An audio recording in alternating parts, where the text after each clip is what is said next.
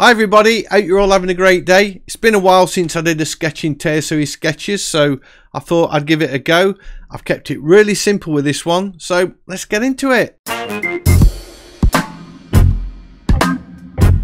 Lately I've been doing a lot of work with layers and multiply layers and just using loads of different blend modes and experimenting and trying thick paint brushes and stuff. So I thought, you know what, it'd be really nice just to get back to basics and do a simple little sketch. So it's got to be Tayasui sketches, hasn't it? Opened up Tayasui and I thought I'd do this real little simple beach scene. I've kind of zoomed in quite a lot. I think on reflection I would have been happier if I'd moved the little huts a little more to the right and a little bit smaller, but as it is, it's okay. I'm very happy with it. I just begin with a really simple pencil sketch, and it makes you think a little bit about perspective and making sure all the buildings are in proportion against one another. So, but not too taxing. So this is a great one for somebody that's probably just starting out and wants to do something nice and simple. So you can just look for it. I mean, I've drawn my garden shed before. It can be anything you like really, but I chose to do this beach scene. So I kind of sketched in the buildings and then I started putting in the slats or the wooden planks on the huts.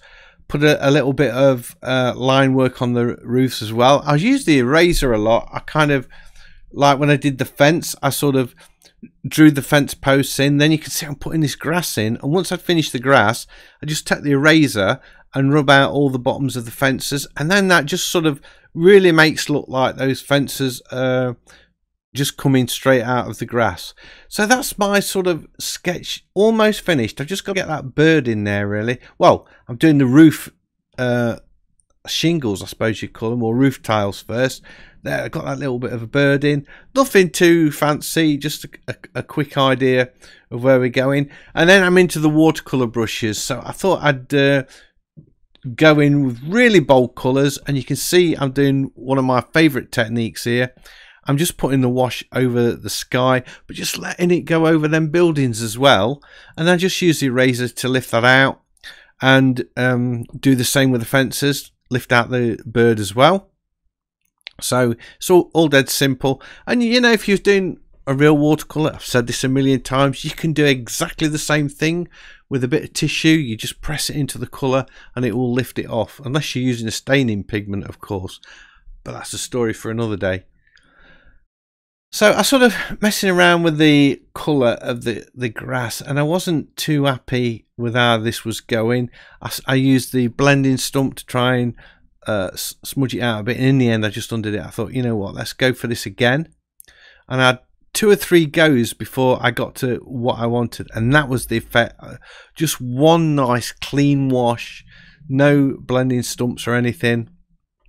And if you press on hard with the paintbrush, or your stylus I should say, you get nice thick colour, and then as you release the pressure you get that look as though it's gone to clean water, or you've brushed some clean water into it. Again there, I've put that sort of dark hut in, use the eraser. So all of these, as you can imagine, all the colours for the huts are on a different layer, the grass is on a different layer, the sky's on a different layer, everything's going on a different layer here, because that way you can eraser away to your art's content and not damage what you've already done. Lifting out a little bit of detail on the huts, and you can see the layers are going in there. The same with the roofs, look. And quite, you know, sometimes it's nice just to leave a little bit of a white rim round, so the top, where you can imagine the sun just making a little highlight on the top of the roof. It doesn't all have to be really neat for this. It's not like a cartoon where you have to or you know, sort of computer graphics or something like that, where you've got to stay within the boundaries. With this type of art, you can let your paint go over the edge. It doesn't matter. So then I put in the shadows on the fence posts. You can see they're all to the left side of the post, just on the horizontal strips, and then I put a few more posts in shadow that are the other side of the so they're actually the posts that are rolled in the fence up, not the slats, if you know what I mean. Then I start going in, putting in the shadows on the existing colour that I've got on each of the huts, and I try and use the same colour and then just overlay it, but it didn't quite work with the green, so I actually went with a dark colour and a little bit more blue. So you can see I haven't really stuck with the colours of the photograph at all. So this is kind of an exercise in tone, I suppose, really. So it's good to do these things. You know, you don't have to do everything create that masterpiece every single time. I've said it before. It's nice just to do something really simple, but still looks effective at the end of the day. So I'm just sort of selecting a colour. I think that's the first time I've actually used Tayasui sketches where I've selected a colour other than the ones that are in the palette. I selected it off the colour wheel and then added it to the palette. Remembering to lift the colour out off the fence posts all the time as I'm going along. So painted the bird in, and then I realised I'd missed a post off the side of one of those huts at the front, so I thought I'd just pop that in. A few more shadows on the under eaves just to make that pop a little bit, just darkening them up. So I'm sort of going over them again. Really, if I'd have got it right, I wouldn't have had to do that twice. I'd have put a dark colour on and it would have been fine at the first attempt. So that's pretty much it, I think. We're just finishing off that under eaves there.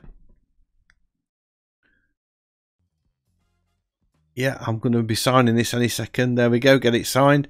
And that is it. That is my dead simple sketch in Tayasui sketches of some beach huts. I hope you've enjoyed this video. If you have, big thumbs up as always is much appreciated. And if you're new to the channel, please consider subscribing, because I have loads of videos like this and I would love to be sharing them with you. So hopefully I'll see you all in the next one. Bye.